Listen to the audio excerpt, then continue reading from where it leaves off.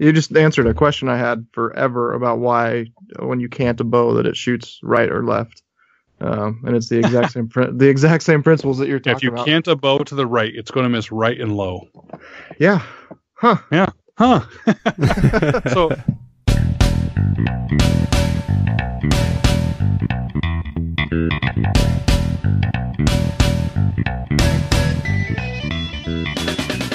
Welcome to the Hunt Backcountry podcast presented by Exo Mountain Gear. This podcast and the gear that we produce at Exo Mountain Gear share the same purpose: to make you a more capable, confident, and successful backcountry hunter. Straight to the point, no fluff, and no BS. This show is all about providing you with valuable information from experienced hunters. To learn more about the podcast or our backcountry hunting packs, please visit exomountaingear.com. Well, here we are for episode 72. You guys are in for a treat. Our guest is Ryan Kleckner, who is a former Special Operations sniper. Ryan is joining us in our Building a Backcountry Rifle series, not to talk about gear, not just to talk about the technical aspects of rifles, but to get down to the fundamentals and discuss how we can be better shooters in the field. So we've discussed things like caliber and cartridge selection and optics as part of this series thus far, and we have more discussions like that coming. But this two-part series with Ryan is going to be incredibly helpful for actually getting behind the rifle, whether you're at the range or, more importantly, in the field and making effective shots. So as you'll hear, this is a great discussion in part one. As soon as we recorded it with Ryan, we weren't initially planning on a second episode, but we knew during this episode we were going to have to get Ryan back for part two, and we did just that, so be sure to tune back in next week. Also, Ryan is the author of the Long Range Shooting Handbook, and he's given us 10 copies to give away to you guys. So what we're going to do is, from the time that this episode is released in the first week of April, all the way through the month of May, every week, we will be giving away at least one copy of Ryan's book to you guys. So it's really simple to enter into the giveaway. Just go to exomountaingear.com/shooting book. All one word, shooting book. So exomountaingear.com/shooting book. From there, you'll get the instructions on how to enter. It's going to be incredibly easy. So be sure you do that. There'll be multiple chances to enter the giveaway, one from this podcast as well as one from the part two with Ryan that is to come. So once again, in the Building a Backcountry Rifle series that we're in, we want to thank Weatherby for joining us and supporting us in that. Can't say enough of good things about the experience that Steve and I have had thus far with our Weatherby rifles, and there will be more to come on that. All right, let's get into this show with Ryan Kleckner, author of the Long Range Shooting Handbook, and discuss how you can be a more effective shot with your rifle. Well, Ryan, welcome to the show. How are you tonight? Thanks for having me on, guys. I'm good. Yeah, man. Thanks for joining us. And Steve, you're on as well. How you doing, buddy? Doing good, man. Just plugging away here. Yeah. So we are excited to get into this and kind of talk some firearms tonight, and hopefully pick up some wisdom from you, Ryan, on things that can improve our shooting. Obviously not just at the range, but what really matters is make us more effective shooters, therefore more successful hunters out in the field. Before we kind of dive into those topics, could you go ahead and kind of give us your background and talk a bit about your experience on the firearm side of things? Sure. I grew up in Arizona, and that matters because my shooting experience was more long range than it is now that I live kind of back east or in the south. We had a lot more open areas back there, and I actually grew up archery hunting also with big game animals in northern Arizona. Elk hunting was all that mattered to our family. Everything else was just getting ready for the next elk season. It's good family. Yeah. You go javelina hunting for fun and for practice, and elk hunting is what matters. So I joined the military, and I was in 1st Ranger Battalion in Savannah, Georgia, and ended up going over to the sniper section and being a sniper team leader there. Did a couple deployments to Afghanistan right when Iraq was starting up. There was a chance for me to either re-enlist or go back home and go to college at Arizona State in Tempe And I thought that Tempe would be nicer than Iraq. And a couple times in Afghanistan was fun for me. And so I said, you know what, guys? I'm going to leave all the parties till fun. We're all friends. Take care. Yeah. I want to go back to college. So I went and did that. And Todd actually had a government contract at a sniper school out in Phoenix for a few years. And I absolutely love teaching almost more than I like shooting, which is shocking because my life literally revolves around guns. So not only do I stay in the firearms industry, but I went along to law school and I became an attorney, and I've worked as the vice president of Remington most recently. I opened up my own law practice for firearms law. Now I represent FFL dealers and manufacturers through the industry. So I was a board member of SAMI. I don't know if you guys know what that is. That's the ammunition standard setting organization. Yeah, I was going to say like SAMI specifications in terms of reloading. Exactly it. Yeah. Yep, okay. SAMI spec, yeah. Well, also for gun manufacturing, right? And for those of you that don't know, if you heard SAMI spec before, that doesn't mean it's a certain level of performance, like good or bad.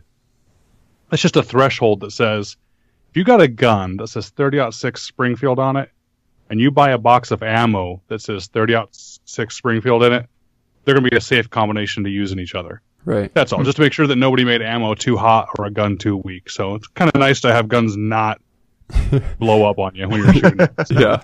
Minor detail. Yeah, they're supposed to go boom, but not that way, right? Yeah. So I've stayed in the firearms industry, and I've competed quite a bit. I love 3-gun shooting. If you guys are familiar with that, it's action, fast-paced, pistol, rifle, and shotgun shooting. And just, again, I like teaching, so I even teach, for example, I teach constitutional law at the University of Alabama down in Huntsville. And I just drive down there and teach classes. So I like it so much that when I was working at the NSSF, that's the National Shooting Sports Foundation, they're the people that run the SHOT Show, and they're the trade association for the industry. I was running federal government affairs for them, and they asked if I'd do some videos on long-range shooting. And I said, sure, because what I love doing most in teaching shooting, and I hope we get into this here, is breaking down these seemingly complex things into just really simple, stop sweating the details and just get out and shoot type stuff. And we did a couple videos, and the feedback from the videos was way better than any of us ever expected. And years later, I finally have some time, and I decided to write a book. And I thought, honestly, that maybe, my mom and a couple friends would buy one, so I could say on my resume, hey, I wrote a book.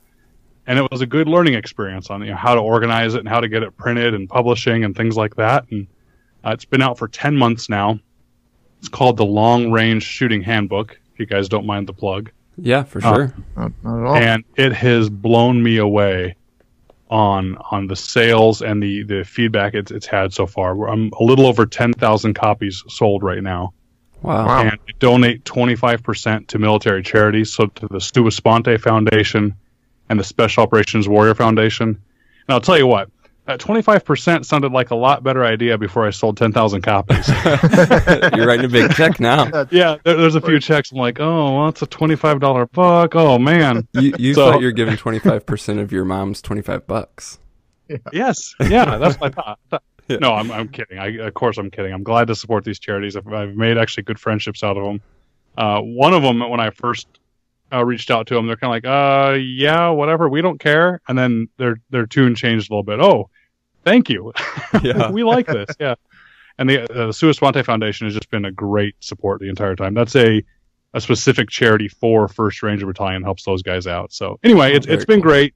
It's led me into seriously considering doing more of this kind of stuff. I mean, now that I know what I can do with a book, I just kind of want to stop and write more books. But yeah, well, I don't know about you guys, but I'm too busy. I never get the time. Yeah. Did I see that you kind of did announce there's a second edition or like an advanced long range shooting handbook coming? Is that confirmed? That is confirmed. Okay. I was supposed to be done by the end of this month, and it's not even close. I hesitate even bringing it up. So it's coming. Just stay tuned. Definitely coming. So I was actually thinking, I don't know, you guys tell me, have your listeners tell me, or you guys tell me. I was thinking just for a promotion, because I felt so bad that people were waiting for this. I was going to try and get it in time for Christmas. I was thinking about, not confirmed, that maybe if anyone buys the copy of the book from me in, I don't know, December, some period of weeks, that I would just put them on the pre-order list for a free copy of the advanced version. I got to figure out the dates, but if you guys are interested, reach out to me and let me know, and I'll run a promotion like that. So at least you can support the current book, get in on a free pre-order of the other one, and that way you guys won't be too mad at me for taking my time. Yeah.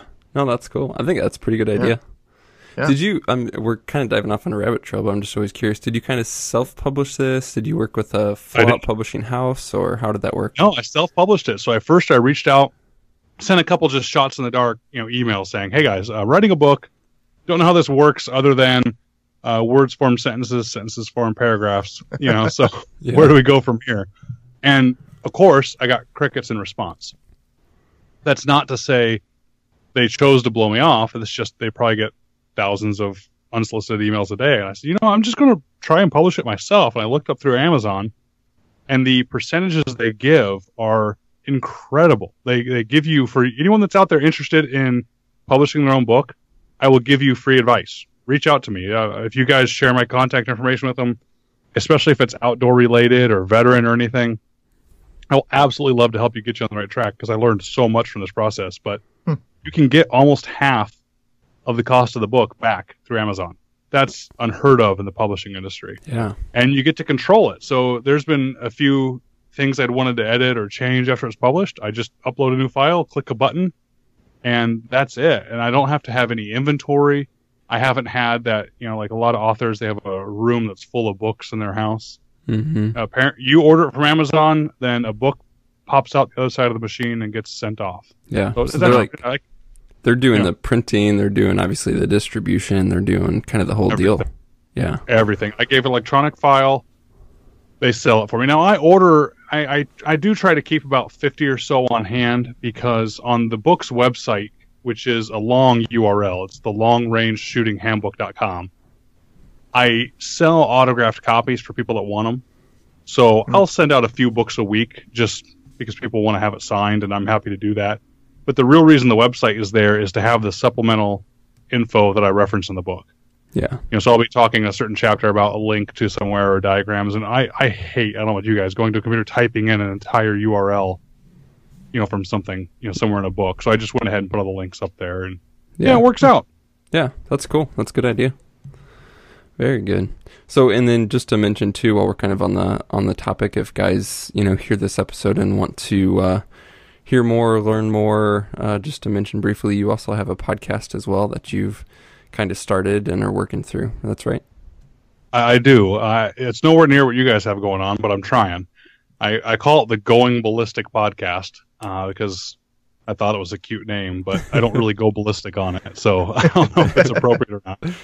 But yeah, a Going Ballistic Podcast, I'm on there trying to talk through all things long-range shooting, maybe a little other firearm stuff. Easiest way might be just to look me up on Facebook, Ryan Kleckner, you'll find my page there, and it talks about the book, and I keep things going on Instagram of photos of shooting and different, bullets or loads I'm working with. You'll find stuff on a website too at ryankleckner.com. So if you want to get a hold of me, any one of those avenues have their own website, all with a contact, Ryan button. You can reach out and ask me questions. And to date, I've taken the time to answer every single question I've received, because I figure someday I'm not going to have people asking for my opinion, so I might as well give it to them. Well, let's give it to some listeners now and dive into some of the goods. So I would love to start, Ryan. Let's, there's so many places where we can take this conversation about trying to pull from your experience, obviously, and all the training that you've had behind the gun and what we could talk about. But I would love to start at the moment. Let's say we have a hunting situation, targets acquired, the range is known, and we are already in proper position behind the gun. So those are already, several things we could talk about, but let's assume all that's taken care of. So we're behind the gun. I want to go through, what are the steps? What's going through your mind? What are you doing physically before you actually execute a shot? And here's where I'm coming at. When I was pretty much self-taught with archery, and I learned fairly quickly through trial and error that coming up with a shot sequence was super helpful for me. And so I sort of had this mental checklist of 4 to 5 things I would do as part of every shot and how I executed that shot. And at first I was super intentional about that, but obviously the more you do it, it becomes second nature. You sort of go through this routine without thinking of it. But what are some of those things, if you can kind of give us tips on how you're executing a shot and maybe some of that routine or those steps that you were going through personally or you would recommend other shooters do? Good question. So it's easy because there's really only two I'm going through my head. But before I tell you what they are, you're doing the right thing with that mental checklist, by the way. I'm a big believer that consistency is the key to accuracy. So if you do the same thing every time, even if it's wrong, as long as you're just as wrong every single time, you're going to be accurate. I joke with students on the range, if you're pointing the rifle at the target and you smash and jerk the trigger and yank the rifle 5 feet off the target, but if you do it every single time, exactly the same 5 feet, we'll just mount your scope crooked and you'll be the best shooter in the world. So it doesn't matter that what you're doing is pretty or not. It just matters that you're doing the same thing every time. Now, I'm overstating that, of course. You need to have good fundamentals, and we can get into those later if you want. But when I'm coaching a shooter, I'll only be watching them. It's irrelevant to look at the target. By the time the bullet hits the target, your entire job is over. Mm-hmm. That bullet's downrange. So what you're doing matters, and what you're doing is hopefully dry practicing with an empty gun way more than you're shooting. So here's a divergence from archery.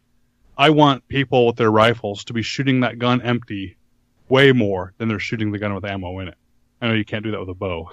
But the reason is, right, with a rifle, though, you don't have the big bang, you don't have the recoil, you don't have the flash, you don't have all that stuff that not only will give you a flinch, but it gives you direct, perfect feedback on exactly what you did to the rifle. That's really easy to hide or mask within the gun going off. And it doesn't matter what happens after the gun goes off. If you're able to make that gun go click and have the reticle not move on the target, well, that was a perfect shot. Because again, all you do is everything that works up to the shot going off. So, to your question, sorry for the divergence. The two things I'm thinking about in my head are focus on the reticle and steady pressure on the trigger. That's it. Okay. Everything else will work. So one thing I want to make sure we get into before we're done with today is what I consider an acceptable amount of accuracy. So without going into that now, though, if I could put on an MP3 player and just give this MP3 player out with headphones to everybody instead of actual instruction, the mantra I would have, and I repeat in the book over and over, is exactly that. Focus on the reticle, steady pressure on the trigger. And the vast majority of time people miss, it's because they're not doing one of those two things. So much so that a student that is just getting frustrated sending rounds all around a target down on a range, I will often get down next to them, adjust the focus on their scope so they can't see the target very well, or have them shoot at something that's not very defined. Like shoot at a blank piece of paper instead of one with a dot on it. Yeah. And tell them, I would actually stand over them while they're in the prone behind the rifle. I'd stand on either side of them, I'll bend down and put my finger on the trigger. And I'll tell them just over and over, focus on the reticle. Focus on the reticle. So you're saying specifically, you're not only focus in terms of mindset, but visually, obviously you can only focus on one thing at the same time. So you're saying you're focusing visually on the reticle versus the target. So in our situation, if we have, an elk downrange, you want to pick an aiming spot in that, but really your focus as you're executing the shot is on the reticle itself, not on the animal. Yes. Okay. Now, and you're right. I can't say ignore the target or else you're going to shoot a tree and the elk is going to be behind you. Yeah. Right? So you got to know the elk is there. But once you acquire that target, Yeah. Now, when we're talking precision rifle world too, where I come from, right? So your people are wanting extreme accuracy at extreme distances. So I'm even saying up close. When you have buck fever kicking in full blast and the elk is only 100 yards away and you're aiming at the elk and there's easily a pie plate size kill zone on an elk. Right? So I propose you guys would do way better in real world hunting scenarios by ignoring where in that kill zone you're actually aiming, but instead focusing only on your reticle and applying steady, consistent pressure to that trigger. You will get way better hits than worrying about being in the dead center of that kill zone and actually jerking the trigger and having the shot completely miss the kill zone. Yeah. It's funny how it works. You kind of got to let go to let it happen. Right. By forcing too much control on it, it's going to make it worse. Yeah. It's like the complete opposite of what we do with try to shoot a bow with both eyes open and blur out the pin and focus on the target. It's really interesting. I'll shoot with both eyes open. I still will do that. But that's more of I received all my training with two-legged targets, and two-legged targets have friends that you might want to have both eyes open to see if their friends are close. Yeah. I shoot both eyes open because I don't want to strain. I don't want to lose the focus of my eye. But it's interesting. Yeah, I see what you're saying. Yeah. Well, it's like what you were just saying too about that, trying to be perfect, trying to be dead center versus trying to just have that reticle steady within the kill zone. Makes me think of, how we try and be perfect on the archery side of things and then end up getting target panic because we get that, oh crap, this is the perfect moment, must execute the shot now, and we can't relax, we can't let there be, any movement or anything else because we freak out. So here's the problem. We all do this monologue in our heads, and I'm taking a wild guess here, but I'm sure you guys say the exact same thing I do. Almost, a little more left, a little higher, a little left, right about, now! Yeah. Right? You guys do the exact same thing, and then right? just slam it, yeah. Oh, that's so wrong. Yeah, right, don't exactly. do that. Yeah. You, especially with shooting a rifle, I think I propose shooting a bow is the same thing, but shooting a rifle, especially when you're trying to go for precision or good group, that is a recipe for failure. And what you're going to do is you're going to keep doing that for so long that you're going to get good enough at it that you're going to fool yourself into thinking you're doing it the right way. Yeah. Yeah. So you're going to get decent enough accuracy out of that. And it's going to take so much concentration and so much practice that you're going to think, I finally got it. When really, I'd rather, if I were teaching someone to shoot a rifle, I'd rather break them down, get rid of all those habits, and get them even better by trying less. So what do you do then with movement as you're sort of focusing on that reticle and it's moving? Again, maybe you don't have a perfectly 100% solid rest. Again, we're shooting in the field in a hunting situation, heart rate's elevated, etc. Do you just let that movement happen? I mean, we have that kind of, again, on the archery side to equate things, the idea of like pin float, meaning focus on the target, let that pin float, in that sort of acceptable accuracy range. Do you have any sort of similar concepts on any movement in the sight picture as you're focusing on that reticle? Yes, and none of them involve any of the tricks you've ever heard, which are, doing a figure eight or trying to choose when it passes. No, you're still choosing for the rifle to go off. So my training, of course, came from, like I jokingly said before, the two-legged targets, but hunting applies here also. Most guys I talk to want to be target shooters, not necessarily hunters or military snipers. But our world, I think we get this. The target often dictates when it's time to shoot. Mm-hmm. Right? Yeah. A target shooter can sit there for 30 minutes until he's really ready to shoot that target. We, however, have the moment the target presented itself, turned the right way, stepped out behind a corner of a tree. That's when it's time to shoot.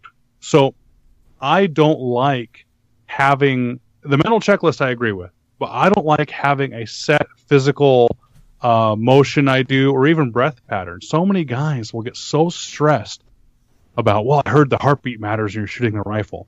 I'm like, well, yeah, fine. At extreme distances and extreme situations, yes, you can see your heartbeat in the scope. But you're way more likely to judge the wind wrong. You're way more likely to jerk the trigger than have any of that kind of stuff matter. So instead, I like to get guys focusing on the basics, the fundamentals, and shooting. And so that pin float you mentioned happens with a reticle. I mean, a pin is nothing more than a sight. Right, yeah. So when that reticle is moving, I just don't want people looking at the target. I want them looking at the sight or the reticle and just let it move and start putting pressure on the trigger. And when it goes off, you're going to hit. So what I do is there's a drill that I learned at the sniper school I used to teach at that I really loved. And we called it the LAPD drill. And I hope you guys don't mind we talk about two-legged targets for a little bit. Go ahead. For background. All right. So the North Hollywood shootout, if you guys remember that bank robbery that happened in North Hollywood where those guys wore the body armor, and they just shot and shot and shot and got way too many cops. And none of the cops could take them down because nobody was able to make a face shot. They couldn't get a shot on the face on these bad guys because they were wearing body armor from head to toe. Mm-hmm. So what I do is I have these sniper students practice at 100 yards. I put up a 6-inch plate. So let's just call it a kill zone. Let's call it 8 inches and a kill zone at 100 yards.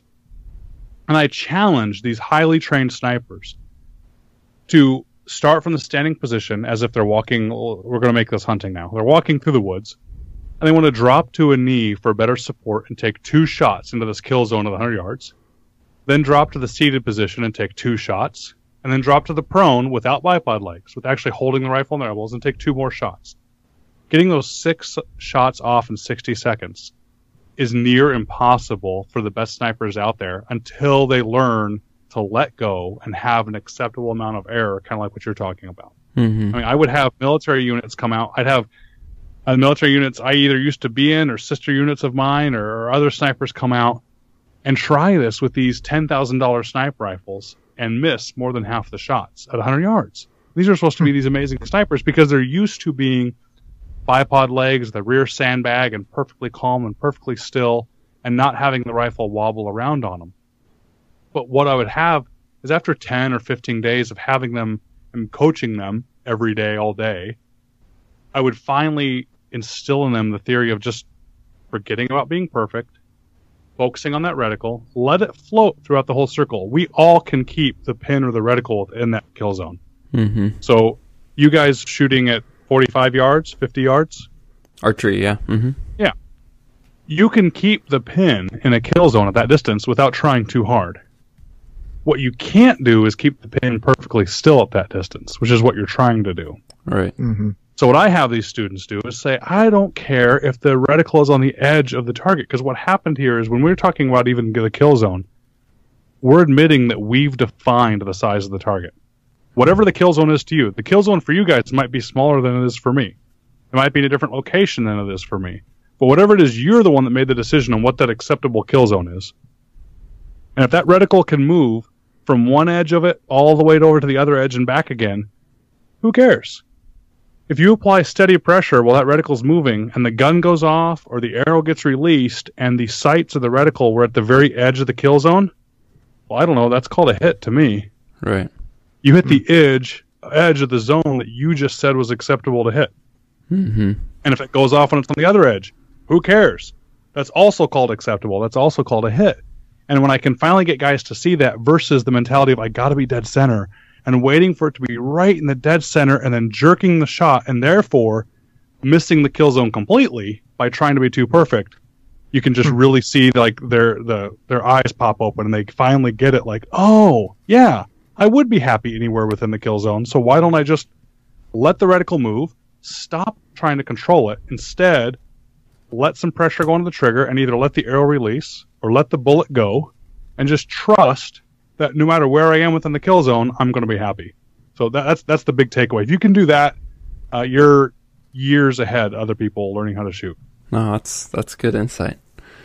So that reticle focus, and obviously that working with that movement within the reticle, that acceptable amount of accuracy, that's half the picture, or half of what you said you were going through before the shot, and then the other half was the trigger control. So let's dive into that and talk about trigger control, everything from how you're applying pressure to where, on your finger you have the trigger placed. Is that on the first pad? Is it first crease? I mean, kind of talk us all through this idea of proper trigger control. You're asking good questions. You're catching me cheating here when I said, well, it's only 2 things. Well, okay, you're right. There's 20 things in each one of these 2 things. Well, there's 2 categories, okay? Yeah, 2 categories. There you go. Yeah, for now. So for trigger control, to continue my trend of kind of whatever works and don't stress about the minutia, I don't care where your finger is on the trigger, honestly. I like to shoot with the pad of my finger or maybe a third of the way from my first joint out to the pad of my finger. So not quite dead center. That's where I like to shoot. Okay. But if I can get you shooting by focusing on the reticle, applying steady pressure on the trigger, which we'll talk about in a second, and you have a good platform, you have a good stable position, and you're shooting great that way, I'm not going to come and tell you to get your joint of your finger off the trigger, because that works for you. Same kind of thing when it comes to rifle setup. So I've heard you guys, I listened to back to some of your podcasts, you talk about bow setup. People will dedicate podcasts to talk about how to set up a bow, but they won't talk about how to set up a rifle. It's just as important. You cannot get on a rifle and scope and expect it to fit you.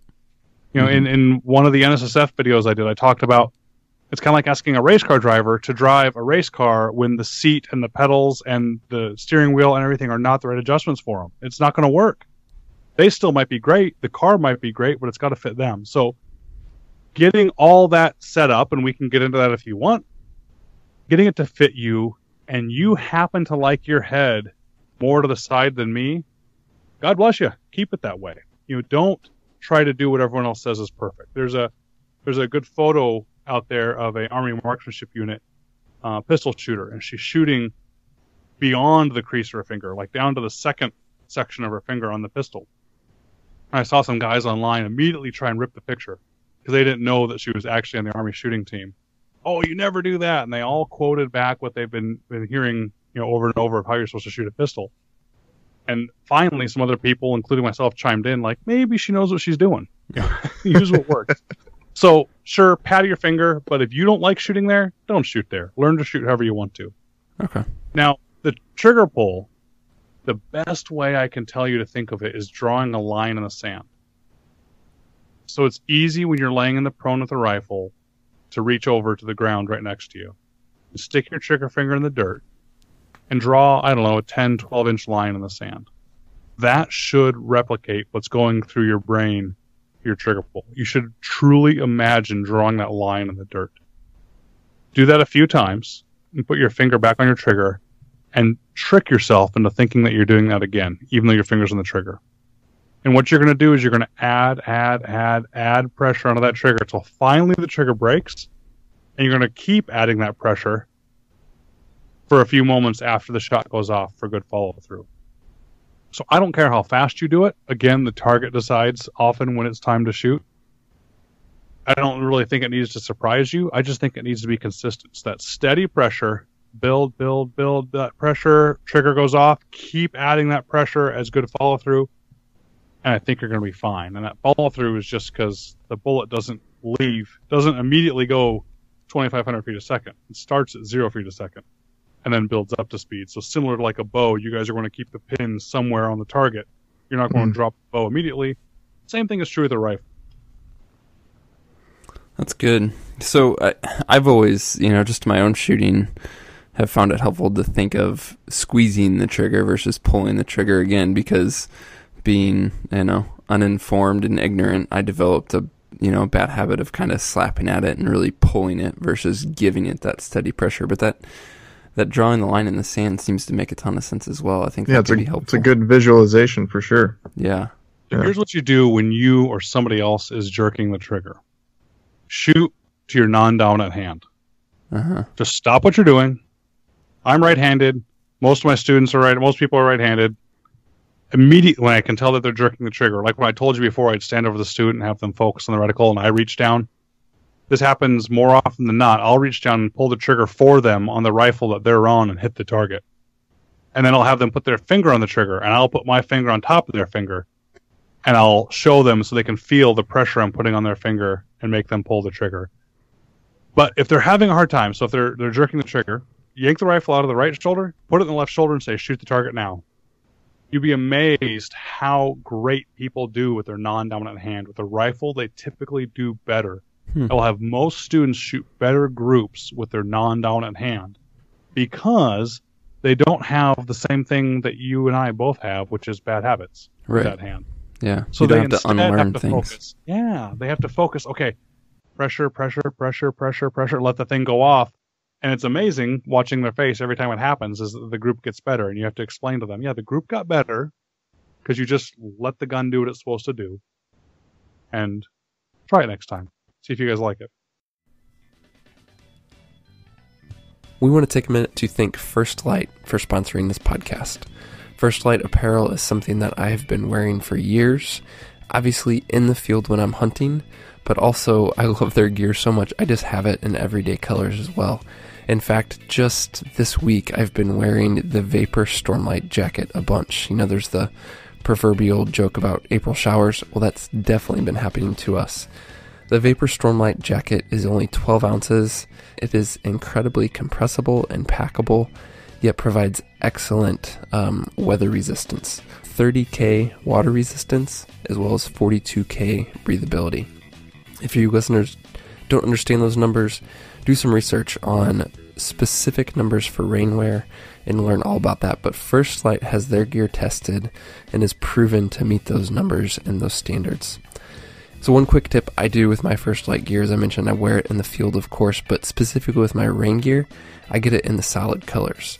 So my Vapor Stormlight jacket, I'm wearing it to the office. I'm wearing it whenever the weather's bad, year-round. It's a great piece of kit to have. If you need some new rain gear, definitely check out what First Light has to offer.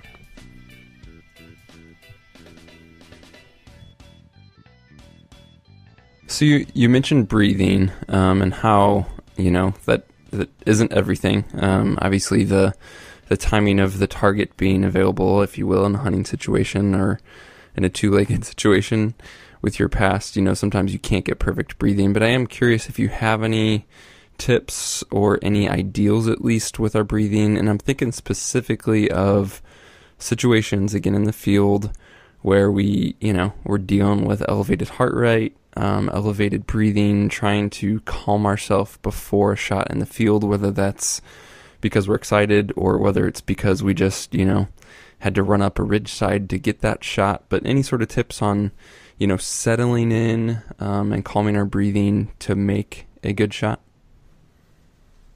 I don't know about calming your breathing. That's just going to be difficult when you have buck fever kicking in and your heart rate's going so bad that you can hear your heartbeat and your breath with your mouth open. I know we've all been there. Yeah.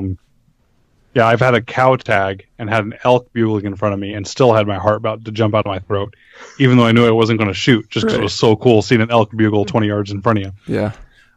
So you're just going to have to get over that with practice. But what breath to shoot on, I think completely exhaling is the best. Now, most books you read and most, backyard sniper experts all say that you need to have a half breath of air. Well, I challenge everybody listening right now to tell me exactly when their lungs are halfway full. It's really hard. Yeah. Especially it's hard to do every single time.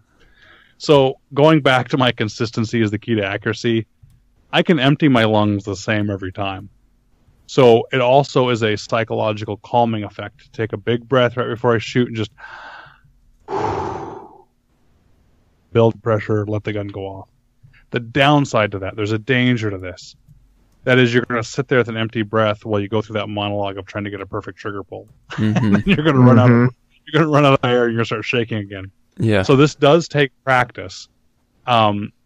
Given all the variables you have to worry about, I'd worry about breath the least and worry most about having a stable position and good trigger control. Because even with your breath moving you, you're still going to be okay. Now, when you're unstable and your breath is really affecting your position, of course, you got to worry about that. Yeah. Awesome. I'm glad you mentioned positions. It's a note I had that I want to get into, but before we do that, just real quick while we're sort of on these topics of trigger control and sight alignment, and you even mentioned how important it is to practice with dry fire. What does that look like? So for the guys who are at home, who want to become better shooters, who are willing to dry fire, any specific drills, any specific concepts that they should be practicing with this reticle focus, with trigger control, or is it really just a matter of, get in proper position, get behind the gun, and work those things over and over? So the trick to dry fire is not getting in the perfect position. So the problem is so many people worry about the exact right recipe to shoot a rifle. And that's because that's what magazines say, or books, or movies, or things like that say. And you guys know as well as I do, you can't even count on one hand the times you've been in the perfect position in a hunting situation. Right? It doesn't happen. Yeah, very true. So training some of the local guys, local police snipers, because I like to stay involved, in teaching or the shooting community. And when I was out at the range with them recently, I noticed they're all shooting in the prone for their qualifications, for their training. And I finally had to stop them and ask them, guys, how many times in the real world are you in the prone? And they stopped and were kind of looking at each other and discussing amongst themselves. And I said, the reason you guys have to think about this is because you never do it, right? Yeah. And they all finally admitted, yeah, okay, you're right. I said, yeah, because in the police world, they dive into the prone and you're going to see curbs and tires and trash cans and things like that. And when you're hunting, you're going to see rocks and grass and logs and things like that. That doesn't happen. more often than not, you're on a knee or resting your rifle on a log or some rocks on the side of a tree or some weird cattywampus position that you got in because by the time you looked over and saw the animal and you realized you couldn't move anymore because they were closer than you thought they were, or that's just the angle you can get in. So the problem is people go to the range and they'll shoot off of benches, or maybe they will lay down on the prone and they get these perfect positions, which of course are great to zero your rifle, but they're horrible to practice in because you're never going to be in those positions. And even if you are, you've got that covered. Don't worry about that anymore. So instead, go home with your rifle, check 10 times that it's unloaded, make sure there's no ammunition in the area when you're dry firing. When you dry fire at something, you should prop your elbow up on your knee and put a small piece of painter's tape at the furthest distance you can in your house and put the reticle on that painter's tape, focus on the reticle, and apply steady pressure on the trigger and see if you can make the gun go click without the reticle moving. And then just try that over and over and over. And if you do that, or if you even go back to that drill I talked about where you used to call it the LAPD drill, that, kill zone size target at 100 yards from kneeling, seated, and prone. And for some strange reason, I got called back up into the military and I had to go back out on a mission again. The one thing I would do over and over is that drill, more than anything else, to get ready for real world shooting situations. Because that would teach me the good breath control, the good trigger control, the good position, the things like that. Now, if you have the chance, shoot off your back. You guys, you hunt with backpacks? Yeah. Yeah. I don't like shooting off bipod legs at all if I can help it. I like shooting off my bag. One of the reasons is I like having my bag in front of me, so when I need to reach up for Camelback tube or a candy bar or something because I'm hungry or thirsty, the bag's right in front of me. That's kind of nice. But the other reason I like it is it allows me to have the exact same shooting platform no matter where I am. So when I lay my rifle on some rocks, it's actually on my back, or on a log, or on grass, or on dirt, or on asphalt, or the hood of a car for the police snipers. It's the same platform every time, and going back to that, consistency is the key to accuracy. I think that's really important. So your question of at home, dry practice what's not normal, what's not comfortable, and just get really, really good at making the gun go off without the reticle moving when you pull the trigger. Yeah. Awesome. That's good. So I'd love to dive into different positions. Obviously, keeping in mind what hunters would encounter. And as you said, it's hardly, if ever, the ideal. In those videos you referenced earlier, I've actually went and watched some of them, and one that I thought was super helpful is how you broke down some of the positions and just high level talking about, the closer you are to the ground, the lower you can get, the more stable, or the easier it is to get stable, I should say. And so we talk about prone, you can come up to sitting, to kneeling, to standing. So if you could, Ryan, can we kind of go through those, maybe those 4, or if there's others, and kind of address those specifically from a in-the-field hunting situation and maybe some tips to do at each of those positions if possible? Sure. And they all involve, first, using a sling as a tool on your rifle. So I'm a big believer that the sling is just as much part of your rifle as the scope or any other part is. So having a hunting rifle without a sling is crazy. You got to have it on the field, right? Well, sure. It's not just a purse strap, though, right? I'm giving you trouble, yeah. Yeah, I actually had a student. I hope he doesn't listen to your podcast. Had a Louis Vuitton luggage strap on his rifle. Came to a course. I took a few pictures of it, so I had it for posterity. But it ties into the joke of the sling is not a purse strap. It's not just something to put the rifle over your shoulder. It's actually a shooting tool. So you're right. In the video, I talk about the closer you are to the ground, the more stable you are. But the further away from the ground you are, the faster you are. Right? So you're walking across the ground. You should not have your scope on its highest magnification. One of the things I harp on in the book is that high magnification is not good. It's actually a negative. So magnification is not your friend. I think I have that in like an outset bullet point 4 or 5 times in the book. But if you're going to have a variable power scope, you should always be walking around with it on the lowest power. That gets rid of all that wobble and that shake and good luck finding the elk at the highest power anyway when you're walking through the woods. When you're in that unstable standing position, at least you can shoot quick. You can pick up the rifle and take a shot quickly. On low power, you're going to be able to find the animal through the scope easier. You're not going to have tons of wobble. You're going to be fine. If you have a moment, if time and the situation dictates, you want to get lower to the ground to get more stable. So go ahead and drop down to a knee. You can go ahead and put your arm into what I call a hasty sling, which is passing your support arm all the way through the sling so the sling is up in your armpit, wrapping your arm around the sling once and getting back to the stock of the rifle. And of course, you've set it up ahead of time, so you know how it's got a little bit of tension there. Drop to a knee and getting your support elbow just past your support side knee. So I'm right-handed, so I'll drop down on my right knee, have my left elbow up in front of me, or my left knee up in front of me. And my left elbow I'm going to put just past my knee, because you don't want bone-on-bone contact. And you guys have a chance to try it. So you'll see if you put the tip of your elbow on your knee, it'll slide and wobble all the way around. So instead, I'm putting kind of the bottom of my tricep up against my knee when I'm shooting. Yeah, so past is in forward ahead of the knee. Correct. Right, okay. And the sling should be tight enough that when I let the rifle settle down, when I let the rifle drop an inch or two naturally on its own, the sling gets so tight that it locks into position. That's a great seated position. You can adjust the height from that with my shooting side. So for me, for right-handed, my right foot, I can either bend my toes under, kind of put the ball of my foot on the ground and sit on my heel, or I can lay my foot completely flat on its side and get a little bit lower, a little more, a little more stable. Going from that position down to the seated is a weird position, but I really like it. If you guys practice it, you'll be surprised at how well it works. The standard, competition style, what basic sniper schools will teach you style for seated position is a cross-legged position, or, quote unquote Indian style seated. In order to do that, you need to face your body 45 degrees off the target to the direction of your dominant arm. So since I'm right-handed, I need to not face the target. I need to instead face my lower half of my body 45 degrees to the right, cross my legs, and then I get my arms, my elbows, into the pockets of my knees, and I can shoot. And if you can kind of picture that puts my rifle back facing towards the target. The problem is you get so bent over and so uncomfortable, I think it's miserable to shoot that way. So instead, I like the crossed ankle position.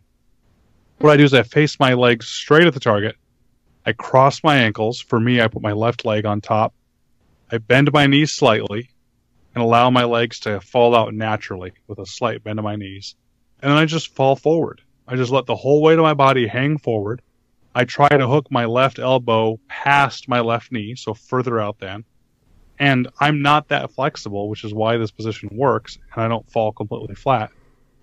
And I just hang there. It looks silly as can be. It feels awkward as can be, but it's amazingly stable, and it's really useful because it gets my rifle about 2 feet off the ground. And for you guys, when you're hunting, when you're walking around, most places you're at, 2 feet off the ground is perfectly clear, so it's a good position to be in. And then, of course, the prone position, everyone's familiar with that. Yeah. That's easy to work with. Some people like to cock their shooting hand side leg up, which will tilt their chest off the ground a little bit. That's a really neat trick to get rid of all that breathing problems, because it allows your chest and belly to go kind of out to the side instead of straight down. So you can kind of like what we call a frog leg. You lift your, for me, for my right leg, my right knee way high up on the ground, which will give my diaphragm some room to breathe. However, I like to shoot completely laid flat. I drop my heels all the way to the ground. I lay as flat and straight as I possibly can. But whatever works for you is what you should practice. Yeah. So can you kind of talk a bit, because this goes obviously hand in hand with position, but about support? As you kind of mentioned, we have the pack. Some guys might be using a bipod. But then there's also things like shooting sticks, which some hunters carry. If you want to speak to that, good. But I'm interested in here, there's plenty of opportunities to harness natural support, if you will, in the field, be that, trees or what have you, and maybe how some of these positions can interface with support and how we can effectively use support in the field. All right, sure. Well, first off, the only thing that you should be resting, only part of your rifle you should be resting on anything is your stock. Okay, so your barrel doesn't touch anything. You pay a lot of money maybe to have a free floated barrel rifle, which means your barrel's not touching anything, not even the stock. Don't waste that by resting your barrel on the tree branch. Instead, rest your stock on the tree branch or on your pack or on the rock or something like that, so it can help, isolate your barrel. But I believe, like you guys probably do in glassing, so I'll sit there with my legs crossed on the side of a hill and then my pack in my lap, a pair of binoculars for all afternoon if I can do it, and try and find something. Well, I'm using that pack in my lap to support my elbows and support my binoculars so nice and stable. Why not do the same thing while you're shooting? That's a great position when you're on a hillside that's sloping down away from you, is to throw your backpack in your lap, throw your rifle on that backpack, and put it in your shoulder and shoot that way. That's a really good way to shoot. Shooting sticks are nice. They're really stable when you know the target's going to be a certain area, but they're very hard to move left and right. I will take even trekking poles. Some people hike with essentially ski poles, but for hiking. You don't have to buy shooting sticks if you have those trekking poles. You can just take the handles from the trekking poles and loop them together. And it makes like a little saddle almost between the two trekking poles. And you can use that. So again, it's nice and stable, but you all of a sudden need to shoot 10 degrees left or right. Good luck moving the sticks and getting moved over there. Instead, I think you'd be a lot better off using your backpack. What about, maybe taking advantage of a tree or something that's nearby if we're standing or kneeling, and how we might grip that tree as well as the forearm of the stock and sort of interface there to create some support? Okay, well, first off, if you have a horizontal branch sticking out from the tree, use that for sure. Put your rifle stock on that limb. Just be aware that if you're using a smaller tree, what you're actually doing is putting a 10 or 15 foot flag in here that shakes and says, "Hey, I'm over here." So be careful when you're getting in those small trees and you're getting your rifle set up that you don't just take the top of the tree and shake the crap out of it so the animal can see the whole tree moving. So horizontal branch, absolutely the best for sure. But very often, so in northern Arizona, for example, you have pine trees. You don't have horizontal branches at hunter height. You have the side of the trunk. This is where the sling can really help out. If you're shooting on the right side of the tree and you're a right-handed shooter, you can either grab the sling and help hold the sling against the tree to support the front of the rifle. Or something I like to do is, even though I don't shoot off of bipods, I keep bipod legs in my rifle. You can drop the bipod leg down where the tree is going to be and pinch it against the tree. So for a right-handed shooter on the right-handed side of the tree, I'll drop the left bipod leg, and I will take my left hand and put it thumb down. So pinky up, thumb down, and I will pinch the bipod leg up against the tree. And it makes a very nice, stable, you can pivot and move from if you need to find targets in different areas, shooting platform. Same thing on the left side of the tree. I drop the right bipod leg, pinch that right bipod leg up against the tree with my left hand, and use that for support against the tree. So you're dropping that bipod leg essentially parallel or nearly parallel with the tree and then bringing them together there with the hand. Exactly right, which is awesome. Why I think it's important to go ahead and splurge and get bipod legs that pivot. Don't get the cheap bipod legs that are fixed. Okay. Get them so they can pivot, so you can get it to lock into the angle that you want it to. Because sometimes it's okay to have it angled in your hand. Sometimes it's the best way the palm of your hand holds it against the tree. But you don't want that to dictate the angle of your rifle. Because if you're shooting with a rifle that is not perfectly up and down, you might as well throw away all that information you gathered on what it does at distance. You have that rifle angled at just a couple degrees off left or right, you have a chance of missing the target completely. Okay, good stuff. So you're shooting on. Why is that? Go ahead. Is that just because the scope is kind of just like canting your bow? Essentially, you're just not when the rifle's not perfectly vertical. But what's the reason that you're missing left and right? Well, yes, it's because your aiming device is above the actual barrel or the arrow for a bow. So, of course, we'd love to look through the barrel. That'd be the best way to aim at a target, right? But we can't. There's a bullet in the way. So we have the scope on top, and we look through that instead. And the problem is the scope is looking straight at the target, while the barrel is angled upward. So even at 100 yards, which is close for rifle distance, the barrel's angled relatively up, while the scope is angled straight at the target. So if you can imagine that, if I could pause real life and I could come in with an NFL play-by-play marker, and I could just draw a dashed line from your scope all the way to the target, it's going to be a straight dashed line. But if I draw the line from your barrel, which is the original path of the bullet, it's going to be angled up more severely than you think. And then it's going to immediately start arcing all the way to the target. And the reason it's arcing is because it's falling away from its original path. Well, when we're setting up, I don't know, what's a far shot for you guys for hunting, for a rifle? Yep. 400 or 500 yards, yeah. All right, so 500 yards, shooting a 308, you're going to shoot about 12 minutes of angle above your 100-yard zero. So you're going to be shooting, 60 inches over the target. You're going to be aiming 60 inches higher than you would have at 100 yards to hit a target at 500 yards with a 308 Winchester. But your scope is still level. Your scope is just as level as it was at 100 yards. But your barrel is angled so much higher that it's pointing 60 inches higher at that 500 yards. So it can drop in and actually still hit. So now imagine taking that rifle and twisting it one way or the other and turning it on its side. Let's just take it to the extreme for an example. Let's just lay the rifle completely on its left side.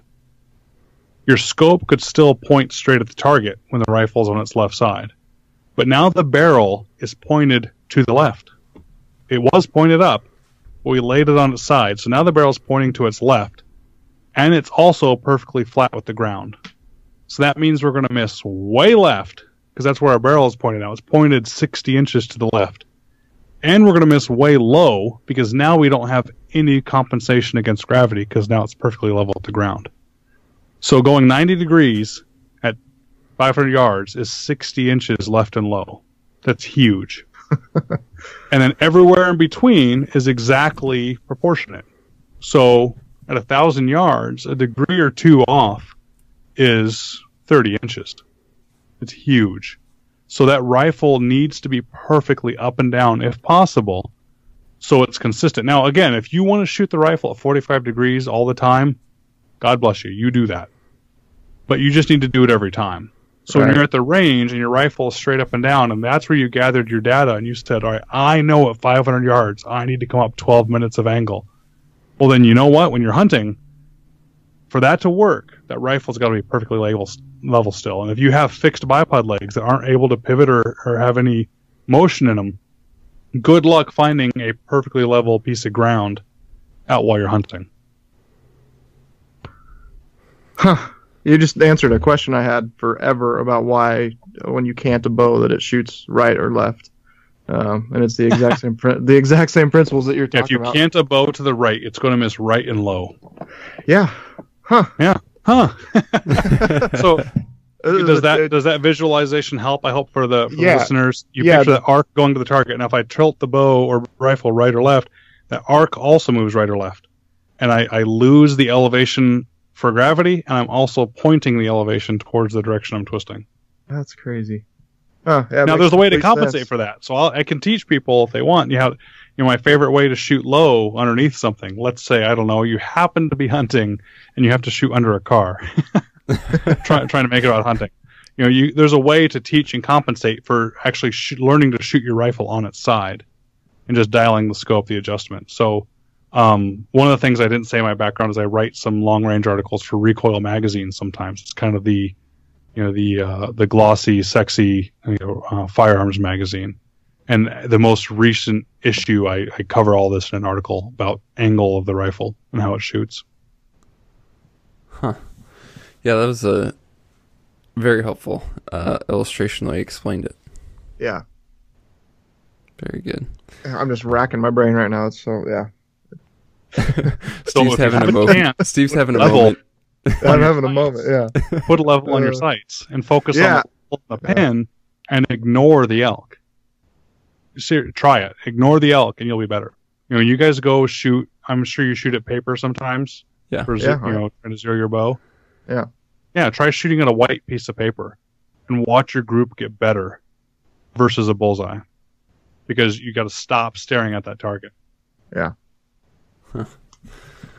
Super helpful. I have about 70 more questions that I could ask you, Ryan, but we're definitely coming up on time. Yeah.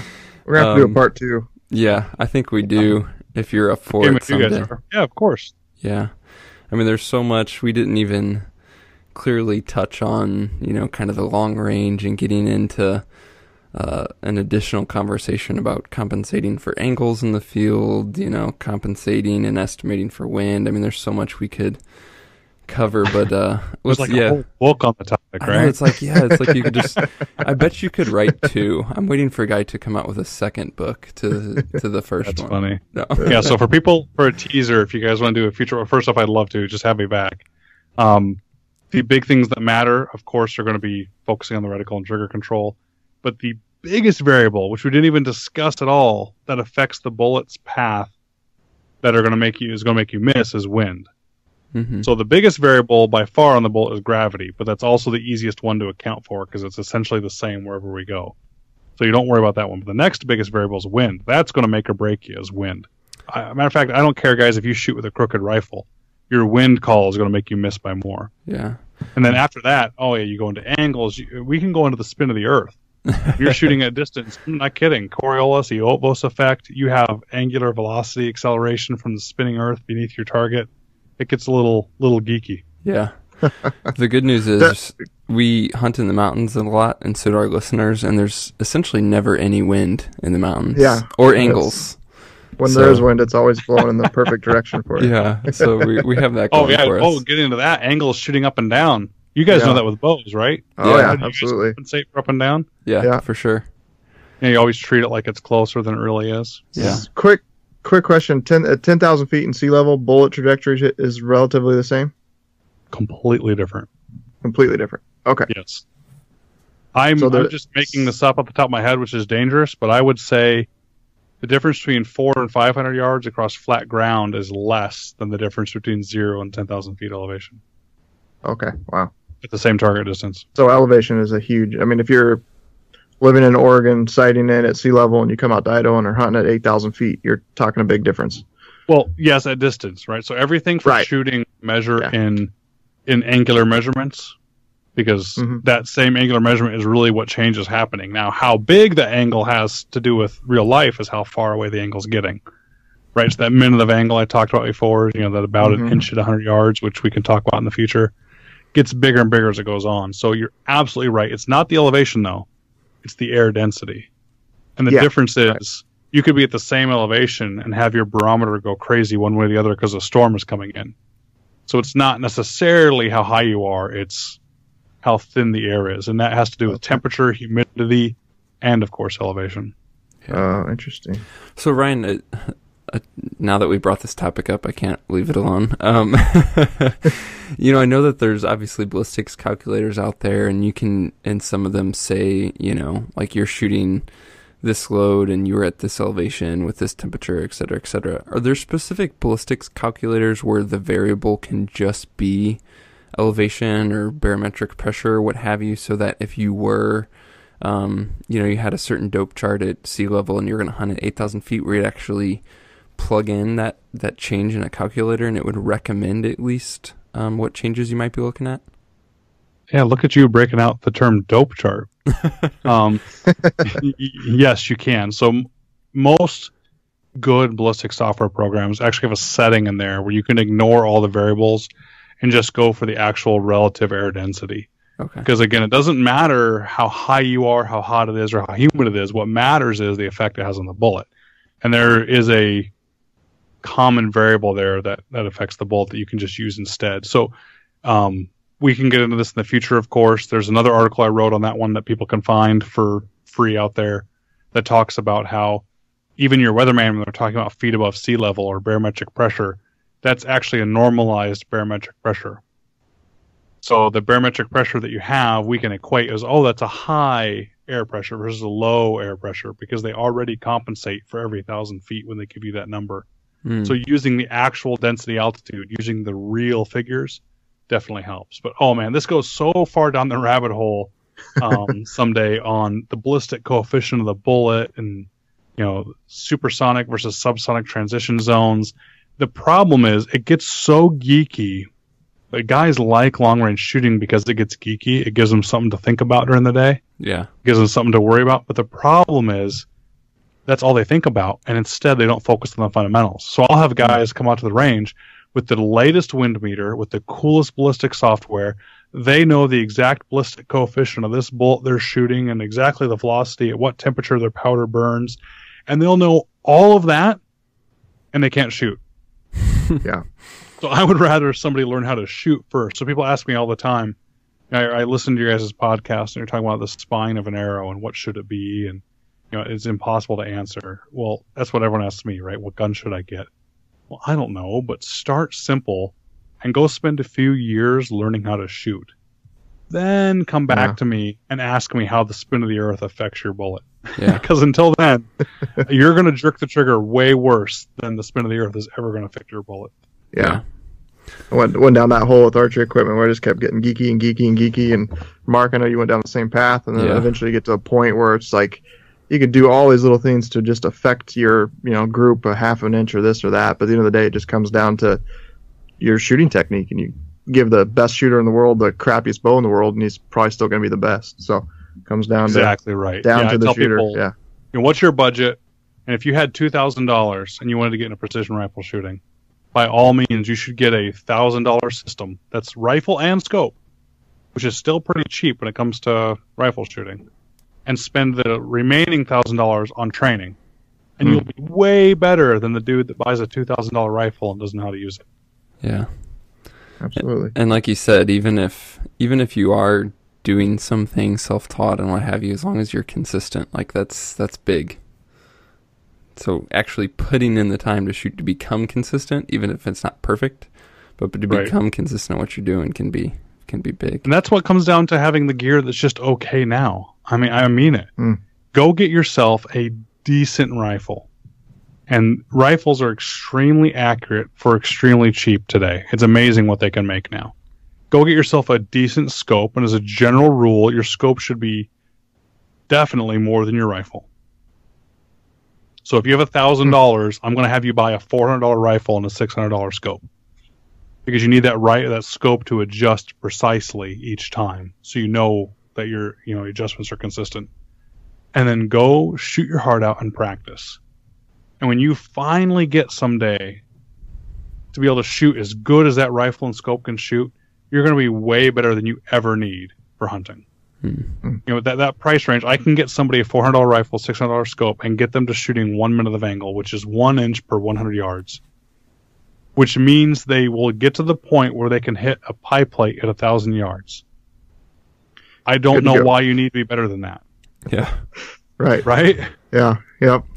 I guess that falls into your idea of acceptable accuracy. Yeah. Guys will laugh at me all the time. They're like, "Oh, 1 minute of angle. Oh, you only shoot 1 minute." I'm like, "No, guys, hold on. You guys all brag that you shoot a quarter minute of angle, but if we're going to be honest with each other, all the groups you shot yesterday sucked, and you blamed them on that bullet was a flyer. I hate that excuse. Oh, that was a flyer right there. That one doesn't count. Or I jerked the trigger there. Or I pulled that one. I did this one. I had a bad burrito last night. Whatever reason, you didn't shoot that group good." And then all of a sudden, like the stars align, and you shoot a 1/4 minute angle group. That's the group you take a picture of and you put on Instagram and you save and say how good you and your rifle are. Yeah. Well, the problem is hunting doesn't give you 50 different groups at the do-over. Yeah. So I tell people 1 minute of angle of accuracy is what I consider acceptable for any of the snipers. While I was in or while I worked for, they laugh at that. That's such a crappy standard. I said, no. 1 minute of angle right now. See that rifle? Pick it up. There's the target. Shoot within 1 minute right now. Yeah. And that means maybe leaning off the tree. That means maybe with your heart beating. That means maybe after running up the ridge. That means not knowing the distance exactly. And so focus on that instead of sitting at the range and shooting pretty little groups. And you're not only going to have a way better understanding of shooting and how to run your rifle, but you're sure as heck going to have a much better time shooting when you're hunting, because that's what you're going to care about, is getting the animal, not worrying about how pretty of a group you can get. Yeah. Awesome. I think that's a perfect thought to conclude on. Yeah. We'll definitely get you back to talk about angles and wind and all that, but Ryan, so appreciate the time and the information that you shared with us tonight. Thank you so much. Yeah, thanks for having me on, guys. Sorry I got off on all those topics. No way, man. That's perfect. Yeah, it was ideal. It was great. We really appreciate it. All right, well, good deal, guys. Thanks for having me on, and ask me back, and I'll be there. All right, well, that is a wrap on part 1 with Ryan Kleckner. We have a bonus entry keyword. If you guys go check out the giveaway that we talked about in the intro, you'll see that there's an option to enter with a bonus keyword from the first episode that you're listening to now. The bonus keyword for this episode is going to be focus. So remember that focus that we talked about in this episode, whether you're focusing on the target or focusing on the reticle, and what you need to do to take the best shot. So for the episode 1 or the part 1 episode bonus keyword with Ryan, enter focus. Again, to enter this giveaway for 10 books that will be given away in the next several weeks, go to exomountaingear.com/shooting book. All one word, exomountaingear.com/shooting book. We hope that you guys hit the subscribe button on this podcast, not only for part 2 with Ryan, not only for the rest of the Building a Backcountry Rifle series, but just all of the great content that we have lined up to bring you guys in the next several months and all the way into hunting season and beyond. As always, if you're enjoying this show, we'd love to see a review in iTunes. That would help tremendously. And you can always reach us directly by sending an email to podcast@exomountaingear.com. So let us know if you have any questions, comments, or other feedback. All right, until next week, part 2 with Ryan Kleckner. Hope you guys have a great week.